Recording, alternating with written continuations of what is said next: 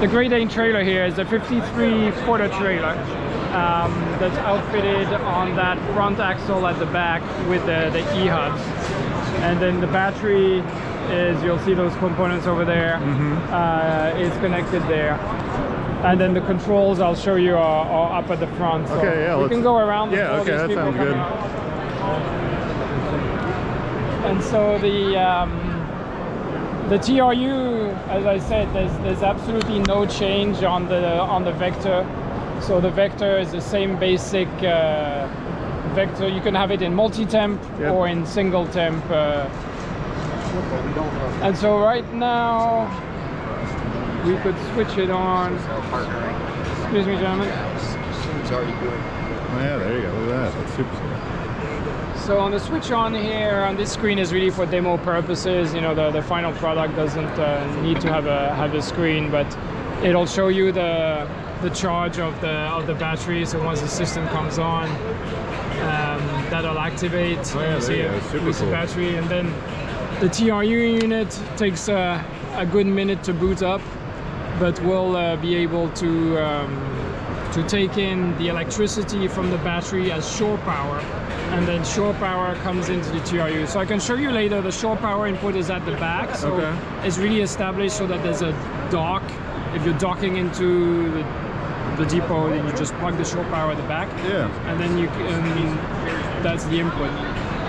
So you'll see all the green lights, which are for the driver, so he sees green lights, everything is good, and then he's on the road. So you'll see here that we're in electric mode. Oh yeah, okay. So the TRU is going to kick in here in electric mode. You might need to go closer to see that.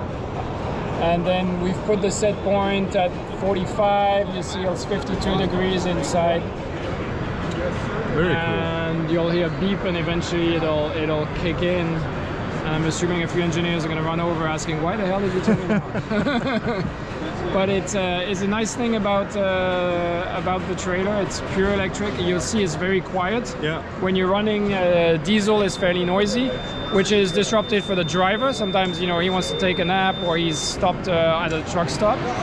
And then beyond the driver, we're starting to see restrictions now in the cities about noise control, and so that's a great thing as well, to be able to really have a quiet operation. Yeah, and even amazing running the electric TRU here, because you couldn't do this inside with a diesel. There's probably some regulations. This is probably the first time that the TRU unit has been running on any show, I would guess, unless there's shore power. I think so. Okay, well, I want to walk down and see the batteries and the hubs then too, because they're all down here, right? Absolutely. I'm going to leave this running, and we can go through the... At the back there is... sorry, we'll have to squeeze behind these gentlemen. Yeah. So the plug here at the back is where is the input of shore power. So if you're at the dock, you plug in shore power. Oh, okay. And then that also gives you the input to the electric system. So it's kind of nice and easy for operation.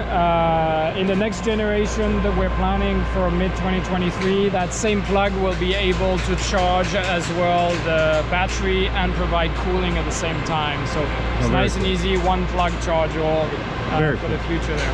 Very nice. And more fleets are investing in shore power, which is an important aspect of electrification. You need some kind of energy at the dock in case your trailer is going to stay there for a long time, and you want to pre-cool it as well. Of course, the battery and the electric system is totally capable of doing it, but you're prolonging the life of the battery if you do that. Well, and I'm going to get a look at the hub, because... So the hub is a standard preset hub from ConMet, and you're familiar with. So that hub is, you know, it's gone through the years and years of reliability.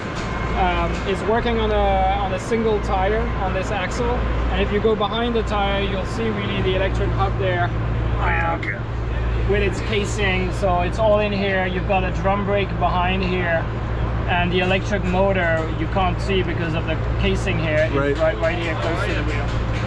So you're delivering power close to the wheel. There's very little losses here, like compared to an e-axle, you're going to have way more energy right at the wheel without losses there. No, I mean, even the cables coming out of there, it's just wild. Yeah, you get cooling lines as well. Everything is liquid cooled, so cool. You've got a liquid cooled battery and a liquid cooled motor. That's wild. As you remember, there's a full electric motor in here, so you can also do propulsion, and that's one of our future schemes. We've tried it a lot on tests. We are able to push this whole tractor trailer forward, and so it's ability for us to eventually gain some fuel economy on the diesel as well. Oh, right, for sure. Very cool. That's so cool.